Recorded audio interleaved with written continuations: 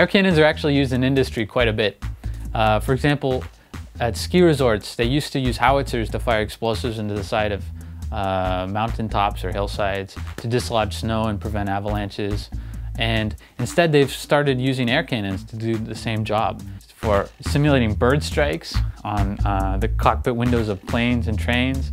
Also at Disneyland and Disney World, apparently they've replaced the traditional mortars for firing fireworks into the sky with air cannons. I'm gonna make a couple of air cannons. One small and one big. One with parts that you can find at the hardware store and another with parts that I found online. To learn more about the designs or to see the construction, you should make sure to check out the construction and how it works videos. So I finished putting the cannon together and here's what I've got. 2, 1. 2, 1.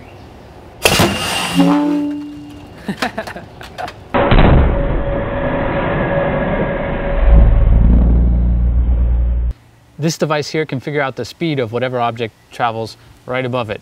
It has a couple of photo sensors and it senses when the object goes right above the first sensor and then the second sensor. It knows the distance between the sensors so it can figure out the speed of the object. All right, a potato, 140 psi.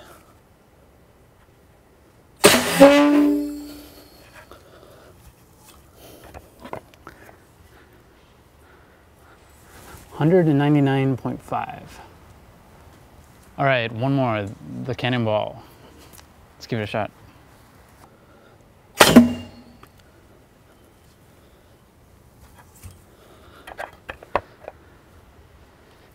(62.95 feet per second). We found an airfield, which is a grassy airfield, and the owners are nice enough to let us use it for the cannon testing. We're headed out there now, and we're gonna see how well these things work.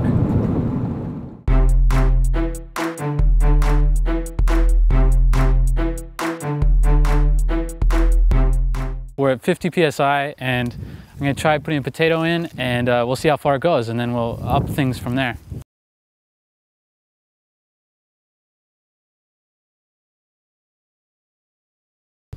Three, 2, 1. There's something wrong here.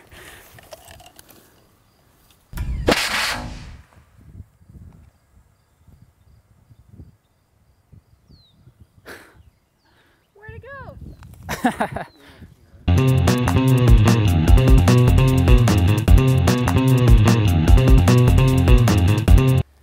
2, 1. Oh, I see it. That is so far. At 50 psi. There was no luck in the search for the missing potato, our little astronaut.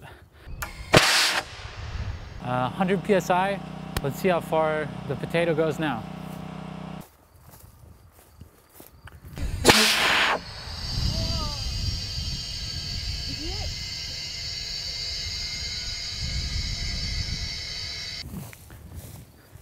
So I've got these cannonballs, and we wrapped this one in tape, bright yellow tape. Hopefully we can find it. We haven't been able to find a potato yet.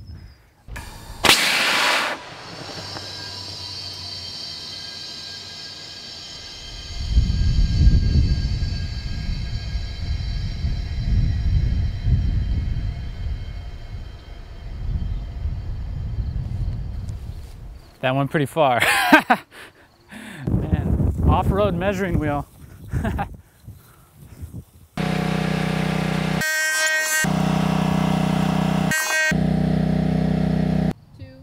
1.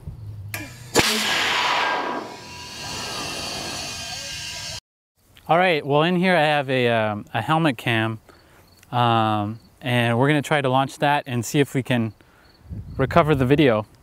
We haven't been able to find any of the things we've launched so far, so it's not looking good, but we're gonna try it. And here we go, I'm gonna stuff it in the barrel. 2, 1.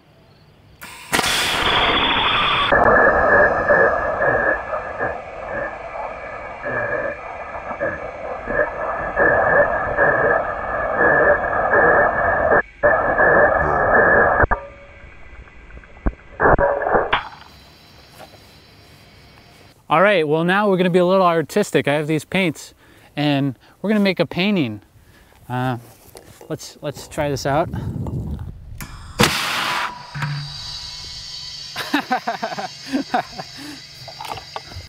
We got a little bit of paint here.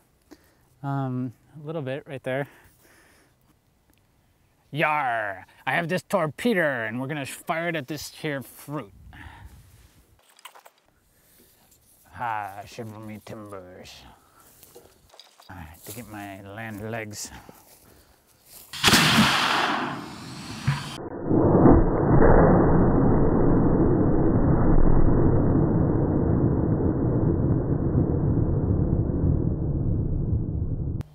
Two, one.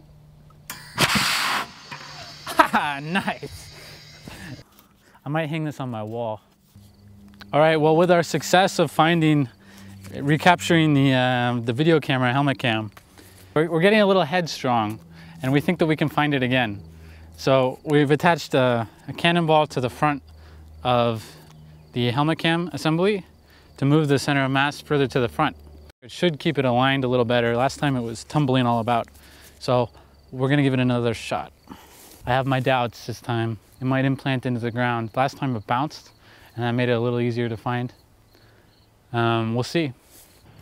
2, 1.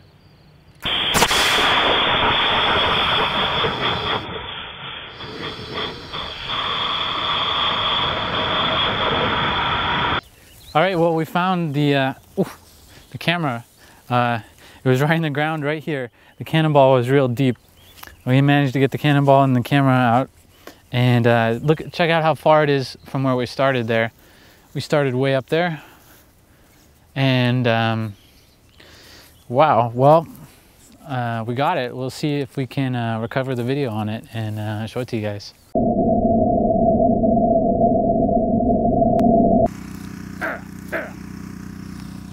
Okay, let's see if this works. All right.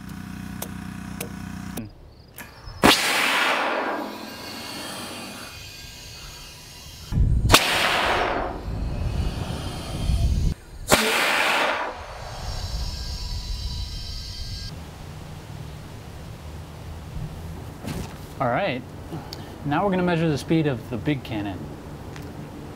We've got our same setup here. We're gonna fire it out and measure it up. First off, the potato.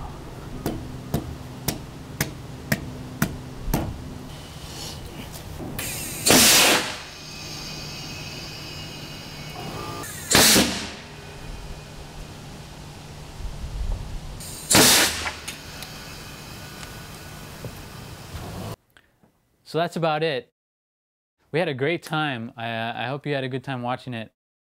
The potatoes were flying super far. We were getting about 600 feet for each potato in terms of range. For the cannonball, it went around 800 feet, but it's a little hard to say how it would have done without the tail, because I'm sure the tail was slowing it down a lot. An interesting thing I learned in this project was that the optimal angle for firing it from maximum distance would have been lower than 45 degrees, including drag. We were firing them off at 45 degrees. The optimal angle would have been around 30 degrees for what we were shooting. You should check out the How It Works page for more info on that. I actually made a little calculator that you can use to figure things out. I hope you had a good time. Make sure to read the disclaimer on the bottom of the page, and I'll see you next time.